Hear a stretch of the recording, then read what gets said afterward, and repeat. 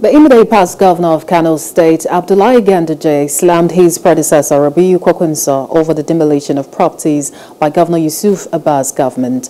Ganduje, who also served as Kwankwaso's deputy, said he could have slapped the NNPP chieftain if the duo met at the presidential villa, where they separately went to visit President Bola Tinubu. He expressed disappointment over the ill-motivated moves by the current administration, saying it hampers development, adding that he has briefed the Inspector General of Police about the development.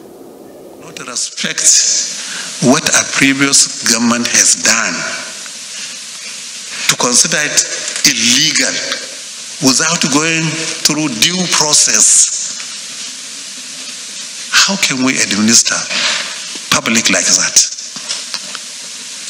So these are the issues. With the cliff, it's not a hearsay. We have the thing going on.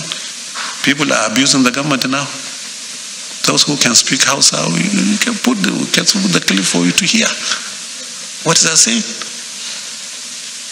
And unfortunately, some of their members are even affected. So, ladies and gentlemen, members of the press, that is what took me to Mr. President, and I have briefed him adequately on this. I have spoken with the IGP. I have sent the clip to IGP. IGP is aware of this. They are still, in fact, he even made a press statement they will continue demolishing Kwankwaso himself. Not even the governor. The governor is not even talking because he's a stooge. And from inside information we have, he's not even happy. I know he's in the building, but we have not met. Probably if we met, maybe I could have slapped him. Hello, hope you enjoyed the news. Please do subscribe to our YouTube channel and don't forget to hit the notification button so you get notified about fresh news updates.